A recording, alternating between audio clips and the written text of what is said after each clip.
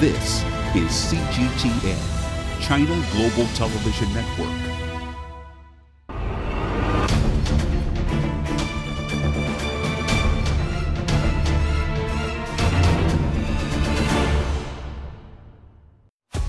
The United States, once known as the world's policeman, may be becoming the world's greatest threat. Waging wars, triggering political turmoil, causing refugee crises, and economic and technological hegemony. What are America's covert goals that may be undermining democracy? Welcome to U.S. Democracy, a reality check. The United States of America, the land of the free, the home of the brave. The lyrics of its national anthem reflect the pride Americans feel about their country. But in regions where the United States has been obsessed with imposing its own values, oftentimes it is land divided and homes destroyed. The U.S. has a long history of intervening in other countries' domestic affairs in the name of promoting peace, human rights, and democracy. The means of intervention range from covert operations to military action.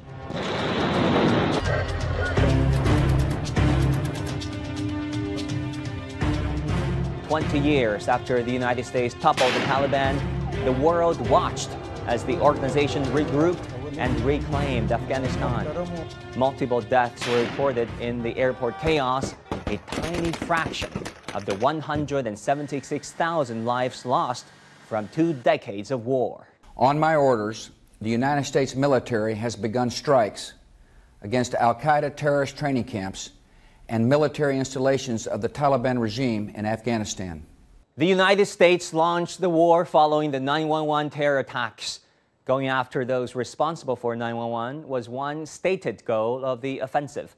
Another was to bring stability to Afghanistan by making the country more democratic. The U.S. was following in its interest here, but it should have been clear from the start that this was never really about liberating Afghanistan, never really about liberating Afghan women, never really about establishing a new state or democracy, but rather fulfilling the strategic objectives of American superpower unilateralism. President Bush later expanded the mission, saying the U.S. had an interest in a democratic Afghanistan as a hopeful alternative to extremists.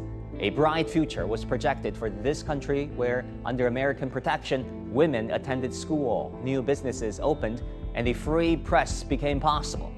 But Afghanistan has taught American elites once again that there's no such thing as a one-size-fits-all democracy. By any rational historical and political standards, the occupation of Afghanistan was a total failure. The United States tried to remake Afghanistan in its own image. They did so with complete ignorance of the nature of society and history and politics in Afghanistan. They ignored the tribal history. They ignored the traditional structures of cooperation between the different regions and tribes of Afghanistan. They imposed their own puppet leader, tried to impose a central government according to their own means. And the U.S. permanent occupation of Afghanistan was a strategic absurdity and an impossibility. Let's rewind. Lo Chunhao is the Deputy Director of the Institute of South Asian Studies at the China Institute of Contemporary International Relations. He said America's attempt brought in identity politics, which in return consolidated what he called a fragmented political pattern in the country. In terms of national governance, Afghanistan ranked 165 out of 180 in the 2020 Corruption Perception Index. Electoral politics became the means for parties to pursue their interests through bribery and dirty deals. The economy collapsed. The U.S. helped to establish an economy that now heavily relies on aid. Data from the World Bank revealed that by 2020, aid accounted for nearly 43% of the GDP. The private sector made up a mere 3.5% of the economy, according to a report by the OECD in 2019. Due to insecurity, political instability, inadequate infrastructure, and the difficult business environment. In October 2021, my colleague Daniel Han spent weeks traveling across the country and witnessed the suffering after years of war and sanctions. He met with Muhammad Hashim, a farmer who had no choice but to grow opium to feed his family. Hashim owns a little over 5 acres of land where he cultivates opium. I do have other farms of pomegranate, potatoes and onions, but because the borders are closed, the whole yield has gone to waste. It cannot reach the international buyers. Grapes, potatoes, onions and pomegranates have been wasted. 1 kilogram of potato is selling for 50 rupees. With that money, we can't even buy fertilizers for the crops, which is for 10,000 rupees. But when I cultivate opium, the buyers come to my house to buy it in hard cash. We don't even have to go to the market to sell it. He says he makes around $10,000 a year from his field. During the times of foreign presence, Hashim's business was flourishing. The foreign forces personnel used to buy opium, hash and snuff and other drugs from the local farmers and paid hefty sums of money. After the Taliban took over the capital, Kabul, the group vowed to make Afghanistan a narcotics-free country. The continuation of the drug trade threatens to deter foreign aid for Afghanistan, a vital source of revenue for the broken economy. Absolutely, we are against drugs, and the Islamic Emirate of Afghanistan is trying to eradicate the production of narcotics. But it is only possible when the whole world helps us in empowering the farmers and providing them an alternative to earn their livelihood. Another consequence of America's attempt to force its democracy onto others is the massive human toll. The Cost of War project at Brown University estimates that more than 176,000 people were killed in the 20-year-long war. That includes over 46,000 Afghan civilians and 2,500 American soldiers. The real number of Afghan lives lost could be much higher due to disease, starvation, and other war-related factors. Almost 3.5 months since a U.S. drone strike hit this house in Kabul. Devastated Romal Ahmadi lost 3 of his children as a result. Since day one, the Americans said it was a mistake and apologized. They also said, we'll evacuate you from Afghanistan and we'll pay you compensation, but they haven't taken any steps yet. We repaired our house and replaced our windows so that our family members would feel comfortable coming back home. But upon returning home, they broke down in tears to the point where we had to relocate them elsewhere. They say they can't live in this house anymore. I dreamt of my cousin Haroon. He said they're happy where they are now. When the bomb was dropped, it destroyed everything. Everything was ruined. In 2020, Afghan President Ashraf Ghani said 90% of the country's population were living on less than $2 a day. Look at my children's situation here. They've been sleeping on mats for almost 2 days. Nobody is helping us with water, food, or a place to sleep. It is as bad as you possibly can imagine. In fact, we're now looking at the worst humanitarian crisis on earth. 95% of the people don't have enough food, and now we're looking at 23 million people marching towards starvation. Out of that, almost 9 million are knocking on famine's door. The winter months are coming. We're coming out of a drought. The next 6 months are going to be catastrophic. It is going to be hell on earth. With every war, the ruling military, industrialist, oligarchs enjoyed phenomenal growth of their wealth and influence, while young Americans, mostly underprivileged and poor, would sacrifice their lives in the sinister cycle of killing and getting killed.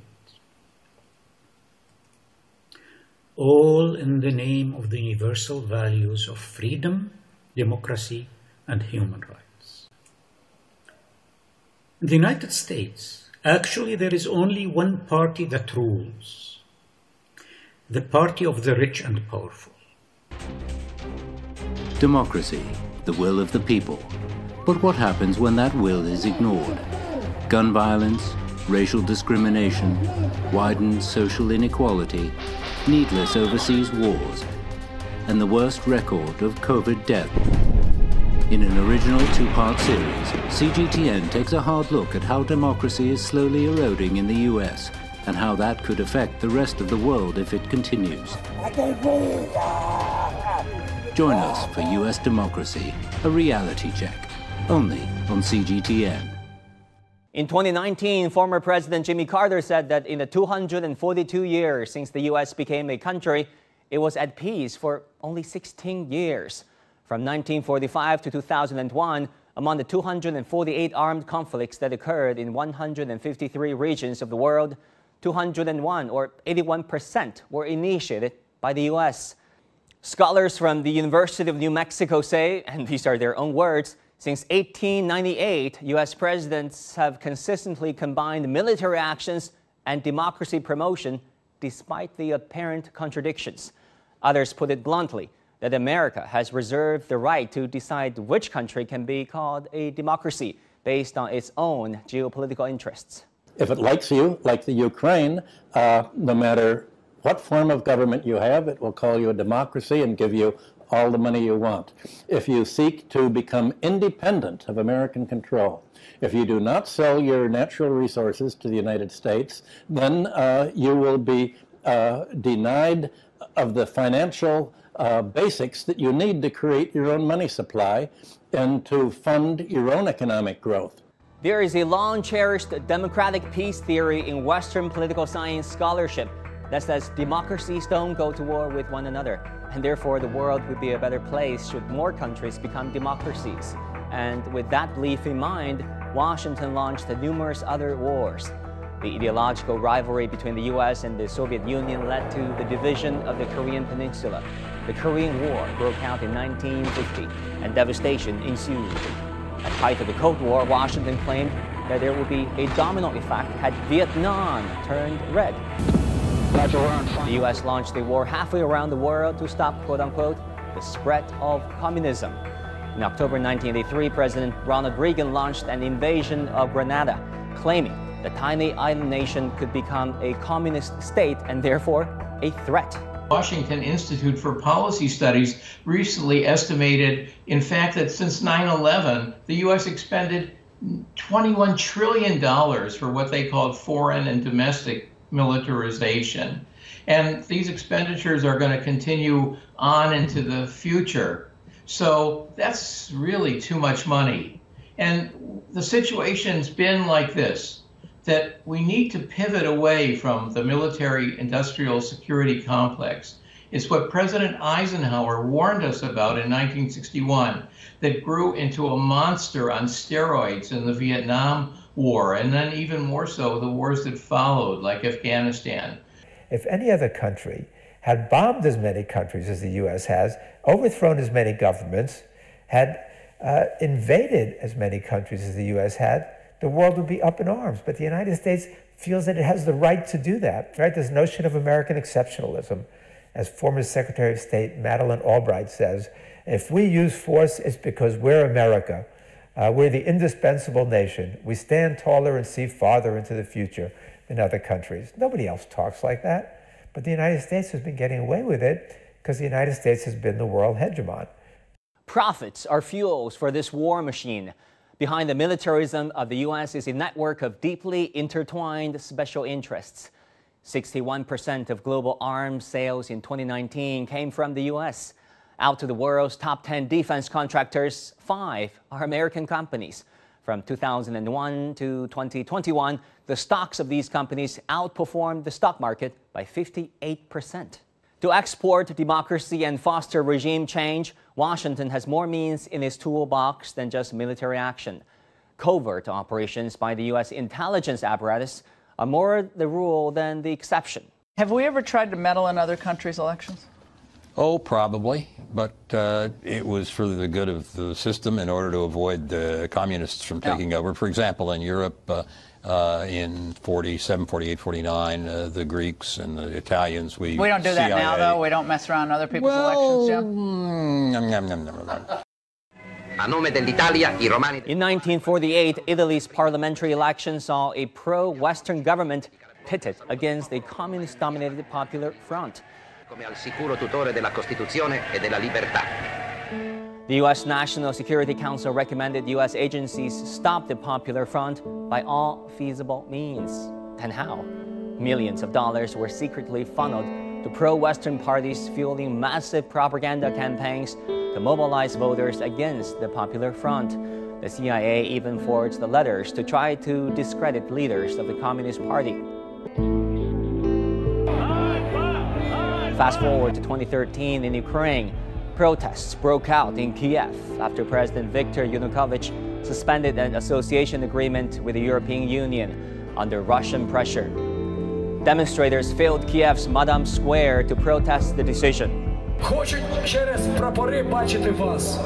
U.S. Senator John McCain flew to Kiev to show solidarity with the pro-Europe activists by appearing on stage during a mass rally. To all Ukrainians, America stands with you.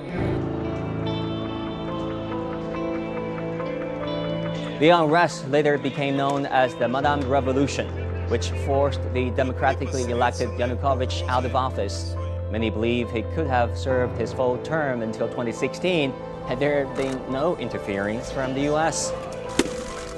But McCain's appearance paled compared with the leaked phone conversation between then U.S. Assistant Secretary of State Victoria Nuland and then U.S. Ambassador to Ukraine, Jeffrey Payat.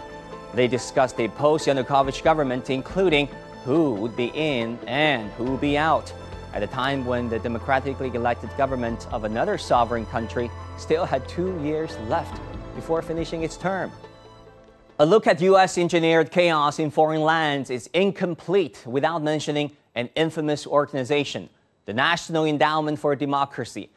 The NED claims to be an NGO, but its formation was approved by the U.S. Congress. In the organization's own words, from time to time, Congress has provided special appropriations to the endowment to carry out specific democratic initiatives in countries of special interests. And there's a New York Times article you can find that describes that United States, since the end of World War II, has probably intervened in over 100 elections. And Americans assume that if I intervene in elections, I'm a good guy. It's okay for me to do so. But in relations among countries, you can only have one law. So America should declare either all countries should stop interfering in other countries' elections, which means that if Americans don't want Russians to interfere in their elections, Americans must also say, we will not interfere in any other country's elections. But the Americans, unfortunately, want to have double standards. And double standards are not acceptable. Democracy, the will of the people. But what happens when that will is ignored? Gun violence, racial discrimination, widened social inequality, needless overseas wars, and the worst record of COVID death. In an original two-part series, CGTN takes a hard look at how democracy is slowly eroding in the US and how that could affect the rest of the world if it continues. Join us for US Democracy, a reality check, only on CGTN. Washington has also resorted to technology blockade while trying to maintain its global hegemony, and that doesn't strike many as particularly democratic. A recent case involves Chinese company Huawei, the global leader in 5G technology. Citing national security concerns but without presenting solid evidence, Washington has banned Huawei's products from the U.S. market, cut off supply of semiconductors to paralyze the company's mobile phone business, and try to persuade other governments to give up Huawei's 5G equipment. Huawei is not the first victim of America's long-arm jurisdiction. The book, The American Trap, reveals how the U.S. conducts secret economic wars to maintain global dominance, even against its allies. Well, the American trap is basically the way the U.S. is using the law as an economic weapon to weaken their competitors. So they're using a different kind of laws. I mean, Alstom, for Alstom, my company, they use the Foreign Corrupt Practice Act, which is a law preventing bribery. On the other side, you know, they used against BNP Paribas, the French bank, and against Huawei and ZTE, another law against American sanctions. So they have an arsenal of different laws that they are using in order to put pressure on companies and to weaken the companies, and sometimes to buy those rivals to American companies. Back in the 1980s, Washington targeted Japan, which had surpassed the U.S. as the world's largest chip supplier. Japan's leading chip producer, Toshiba, became the target of U.S. legal and political assaults. The reason? National security concerns. Sounds familiar, doesn't it? So we'll be talking to dozens of these companies and urging them to comply. Of course, if they don't comply, you know, then we have other tools in our toolbox to require them to give us data. I hope we don't get there, but if we have to, we will. In 2013, the U.S. used corporate law to force a French company, Alstom, to pay the highest amount of financial penalties in American history and eventually sell itself to its biggest American competitor, General Electric. A huge loss for France and a big gain for GE. Similarly, in 2018, based on a U.S. extradition request, Huawei CFO Meng Wanzhou was detained in Canada for allegedly violating U.S. domestic laws against Iran. Many analysts say Washington's real motive was to rob China of its leadership in 5G technology. There are various policy tools to achieve Washington's goals: military action, diplomatic persuasion, technological suppression, economic aid, and so on. But if you look at recent history, it is easy to notice that Washington has favored one specific tool: economic sanctions. A new set of sanctions. Sanctions, immediately sanctions. Sanctions should remain in place. If you visit the website of the U.S. Department of Treasury, you will find a list of all the active sanction programs the U.S. currently imposes on regions, countries, to very specific groups and organizations around the world. That long list, comprised of 36 effective sanctions, covers every continent except Antarctica. The Obama administration alone designated an average of 500 entities for sanctions per year, just in his first term. That figure nearly doubled during Donald Trump's presidency. And then came Joe Biden. The vocal critic of his predecessor did not fundamentally alter, but has instead inherited nearly all of the Trump-era sanctions programs. Many of these sanctions have been imposed in the name of democracy, as Washington alleged human rights abuses. But who is to judge and verify these accusations, and who is to evaluate whether democracy is properly served with these sanctions? A strong weapon to fuel those sanctions is the US dollar. It began in the late 1990s and accelerated after 9/11. The US government has been trying to enhance the dollar's position in the world's financial market.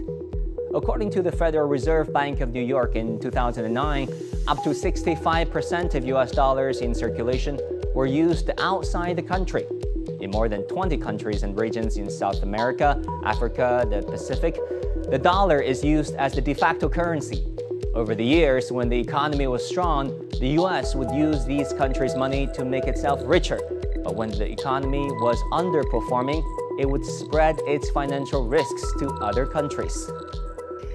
The point is that as long as the dollar remains the only reserve currency for the world, actually it's the global community, the global markets are bearing the risk, including inflation risk, coming from the US government.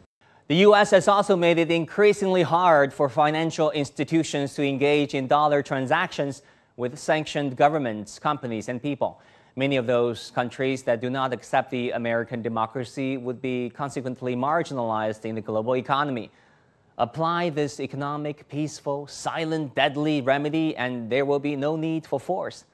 That is according to the 28th U.S. President and arguably the founding father of U.S. sanction policies, Woodrow Wilson. Silent, deadly. He got that right. In Venezuela, U.S. sanctions had led to the economy shrinking by 80% in just 6 years.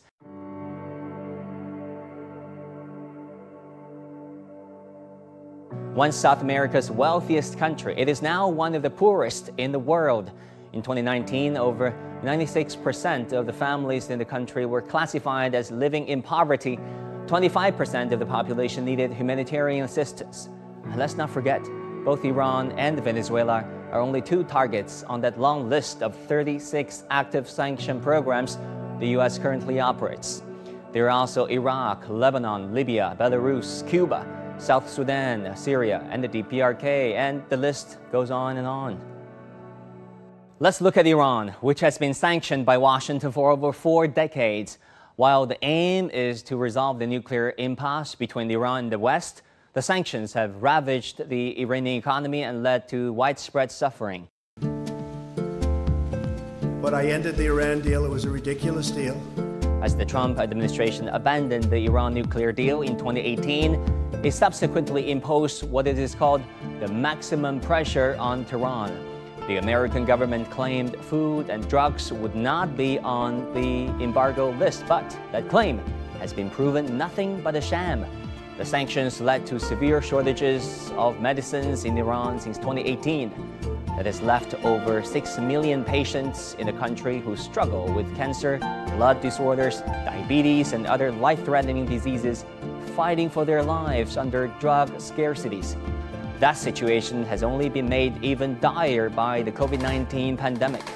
و الان که توی وضعیت کرونا هستیم داروی رمدیسیور که خیلی مهم هستش، داروهای مثل رسیژن که بسیار مهم هستش و یه داروی به اسم فاویپیراویر که برای کنترل ویروس خیلی مهمه. دنیا یه دهکده جهانیه، همه به همدیگه نیازمندیم. ما هم به این داروها نیاز داریم چون تولید اصلیش تو کشورهایی هستش که بیشترین تولید کنندش هستن. متاسفانه شرایط تحریم باعث شده که حالا ورودش به کشور با مشکل مواجه میشیم. Today, the U.S. remains the world's largest economy and the only country able to project military power globally. And oftentimes, under the guise of promoting democracy, it has cultivated hegemony, leaving a trail of bloodshed and turmoil around the world.